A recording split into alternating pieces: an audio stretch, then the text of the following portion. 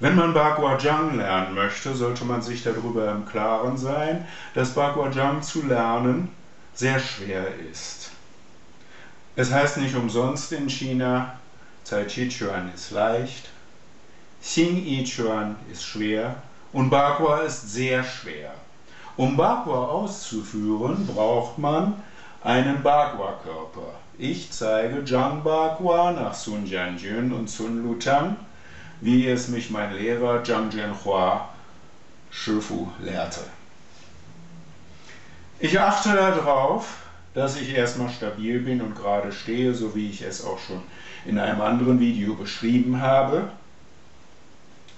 Und stelle mir vor, wenn ich das Bagua Qigong machen will, dass ich um einen Kreis gehen würde. Bloß beim Bagua Qigong lasse ich das, sondern ich stärke meinen Körper dadurch, dass ich im Bagua, also in dieser Position, einfach stehen bleibe. Über lange Zeit, so lange wie das Bein hält. Das Bagua Zhang nach Sun Lutang ist ein Bagua Zhang, wo man von dem hinteren Bein sich nach vorne schiebt. Und das vordere Bein, wenn ich stehe, hilft das Becken zu drehen. Weil Bagua Zhang ist rund, Xing Yi Chuan ist gerade. Und Tai Chi Chuan leitet ab, prallt ab und dergleichen mehr. Und diese Besonderheit des Bagua, dass alles rund ist, betrifft den gesamten Körper. Das heißt die Achse, die Arme, alles, auch das Gehen, alles ist rund. Um sich einen Bagua-Körper zu schaffen, der also eine gewisse Stabilität halten kann, um überhaupt Bagua über längere Zeit ausführen zu können, gibt es das Stehen im Bagua Zhang. Bei Sun Lutang fangen alle Formen damit an, dass die Füße etwa 90 Grad so gestellt werden und alle Gelenke locker sind, wie wir es auch von anderen Stilen her auch kennen. Ich stelle mir jetzt vor, dass mein linkes Bein außen an einem Kreis vorbeigeht und mein rechtes Bein innen. Zwischen den Füßen, zwischen dem Innenspann rechts und links, wird eine Parallele gedacht, so als wenn eine Kreislinie, die den großen Bogen des Bagua-Kreises bildet, zwischen den Füßen einhergehen würde. Das heißt, ich stelle mich hin und sinke auf einem Bein, und zwar auf dem linken, und hebe die Ferse von ganz alleine. Tue ich das nicht, wird das Becken schief und das ganze Bagua instabil. Die Fäuste drücken nach unten. Das Becken dreht nach links. Die Hand geht hier hoch und ich schaue, die untere, und ich schaue über den Mittelfinger, drehe das Becken, die Taille, den Kopf und schaue in die Kreismitte. Weiter ist dabei zu achten, Bagua-Hände. Der Daumen und das Tigermaul, der Bereich zwischen Zeigefinger und Daumen, ist geöffnet. Das Zhang, die Fläche, die Handfläche, ist nach innen gezogen und die Finger weisen in den Himmel. Die Ellenbogen sind immer gesunken. Nicht den Ellenbogen heben, dann wird der Körper auch schwach. Die Kraft, die hier gebildet wird in den Händen, ist eine Kraft, die durch die gesunkenen Ellenbogen auch gehalten, sich nicht nach oben bewegen lässt oder nach unten drücken lässt, einfach so mal eben. Dafür ist Bagua sehr stabil. Die Handflächen in der Vorstellung beim Stehen schieben in der Kreislinie entlang.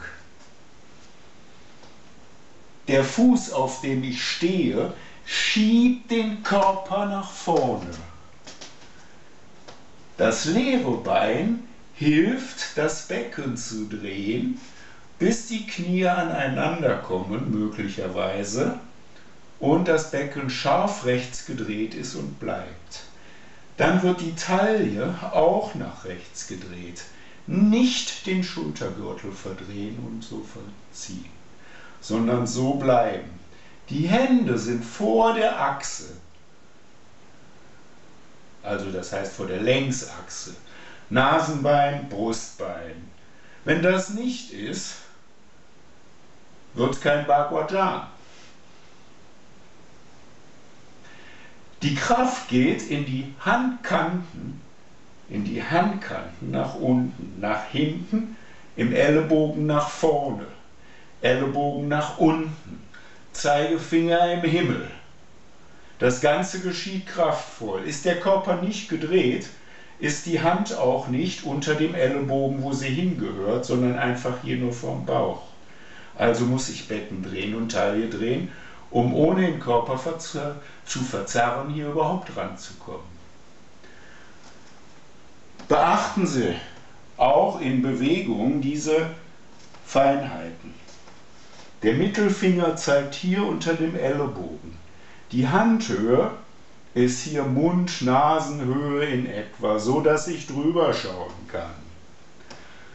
Das Becken und die Taille, das Becken erstmal, wird bis zum Anschlag gedreht und bleibt auch während der Fortbewegung, wenn ich jetzt das Kreisgehen dann üben lerne, erhalten. Das ist die Schwierigkeit. Das ist auch die Schwierigkeit, die für Anfänger eine besondere Herausforderung darstellt, weil es einfach 1 bis 2 Jahre dauert, bis ein Bagua-Körper kraftvoll genug ist, um auch alles richtig ausführen zu können. Und sich nicht die eigentlich kürzeren Muskeln immer wieder den Körper zurückholen, dass die Spirale weg ist. Weil im Bagua ist alles rund, es ist alles spiralig, hier sogar in den Beinen wird die Spirale gedreht, im Becken weiter, in der Taille, ja, in den Armen, Rücken öffnen, schließen, Nacken zurück und hinten sitzen. Hier die Innenparallele achten, Innenkreis, Außenkreis und dann bleibt man einfach so stehen. Der Löwe dreht den Körper. Wenn ich auf dem Standbein nicht mehr aushalte, jetzt das linke, bevor ich zusammensinke und es nicht mehr halten kann, drehe ich die Handflächen nach oben und drücke hier mit der Hand auch nach oben. Dann drehe ich den Körper, öffne hier und achte darauf, dass ich nicht wippe, dass ich nicht mit dem Körper hoch und runter gehe. Jedes Hochgehen beim Bagua bedeutet einen Verlust an Kraft. Und dann stehe ich so gedreht. Ja? Becken drehen bis zum Anschlag. Die Knie berühren sich, der Rücken ist geöffnet, Körper aufgerechnet. Brustbein weich, Bauch weich, Steißbein gesunken in dieses Bein.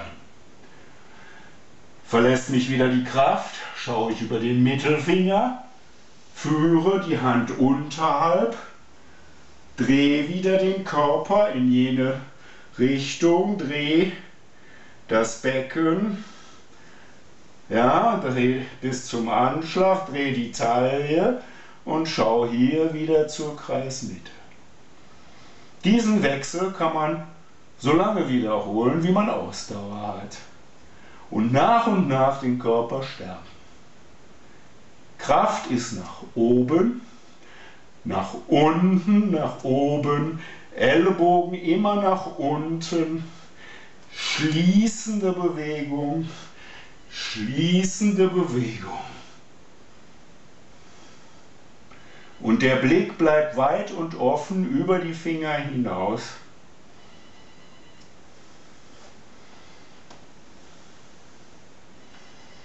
Ich hoffe, Sie haben viel Erfolg beim Üben von Bagua Zhang. Das ist das Qigong im Bagua Zhang. Und demnächst folgt dann noch ein Video, wie gehe ich dann von da aus meine Kreise. Vielen Dank.